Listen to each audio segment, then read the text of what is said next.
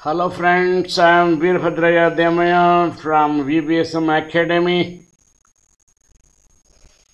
a School of Arts and Science, a mission with a vision to the students who are belonging to the rural Karnataka.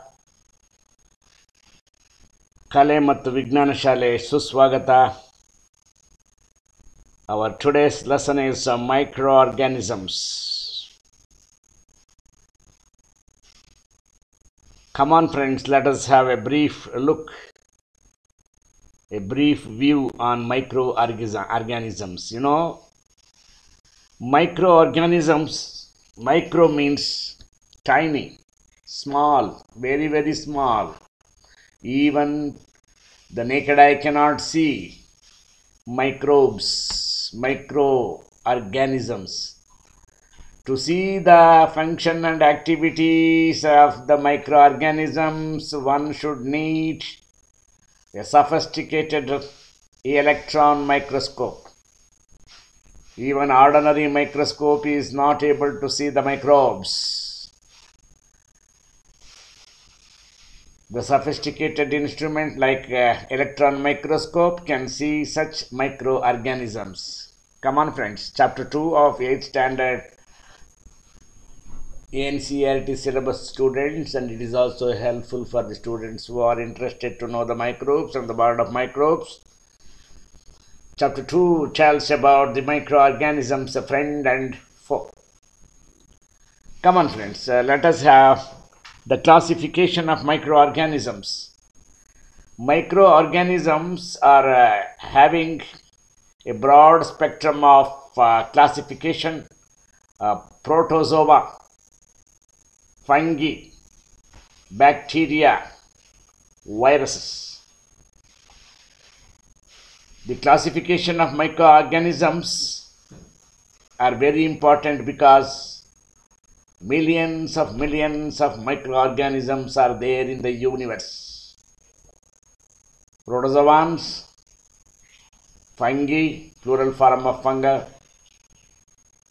bacteria and viruses. Come on, let us have a brief explanation and discussion about protozoa, how they appear, how they are having their own functions in the human race.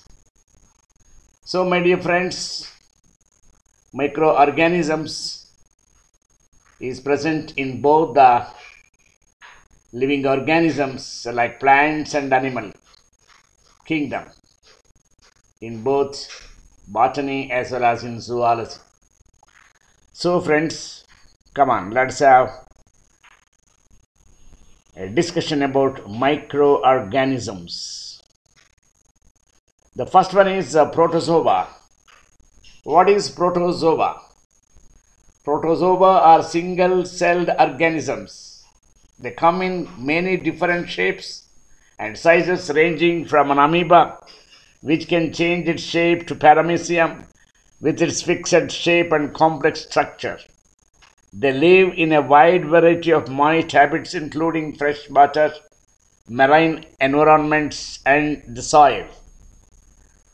So protozoans are present in water, stagnant water, even crystal clear water, marine environments, oceans and seas and oceans of the planet Earth, and the soil of the planet Earth. So in these fields, microorganisms, protozoans, which are present, and they are having a complex structure. If you observe the world of microbes, you can see all are microscopic in nature. So next we will pass on to the fungi. A fungus, plural form of fungus is fungi or funguses, is any member of the group of eukaryotic organisms that includes microorganisms such as yeast and molds. Today we come across the white fungus, black fungus, yellow fungus, and the danger zone of corona we come across in the everyday news. So my dear friends, the science is wonderful.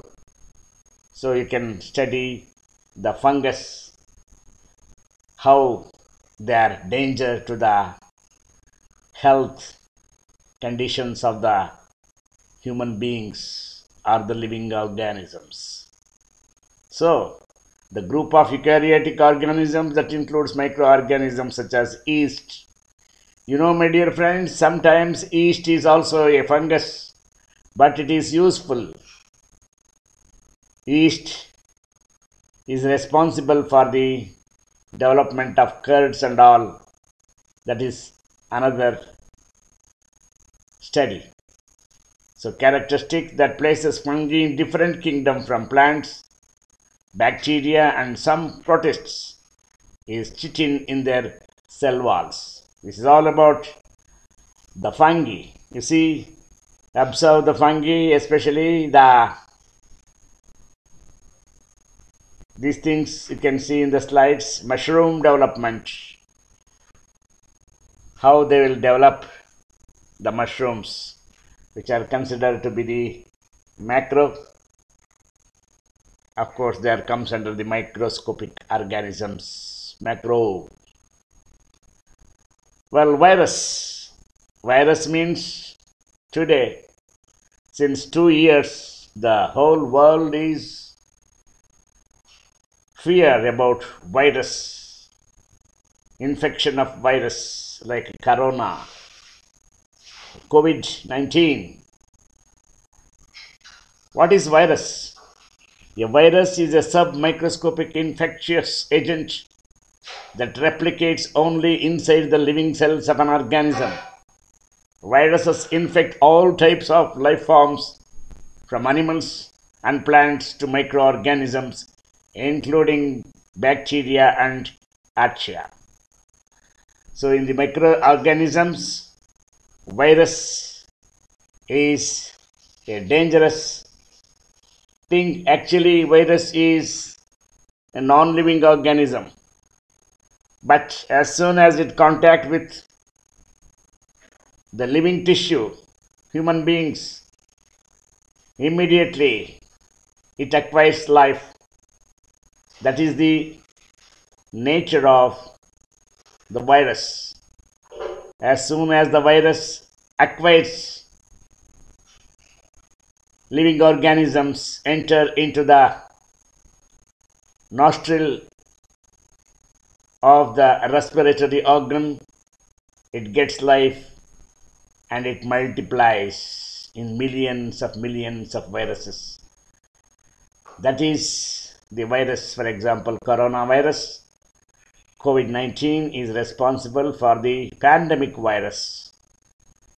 So be cautious, use mask,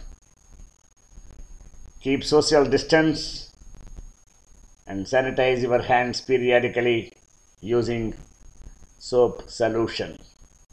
So this is all about the virus. Today, everybody knows about the virus, that is COVID-19, coronavirus. Detailed study we will discuss later. Next, coming to the bacteria, or the small single-celled organisms. Bacteria are found almost everywhere on Earth, on the planet Earth, and are vital to planet's ecosystems. Some species can live under extreme conditions of temperature and pressure. The human body is full of bacteria, and in fact is estimated to contain more bacterial cells than human cells. So these are the bacterial cells. You can see in the various academy slides, which are all microscopic in nature.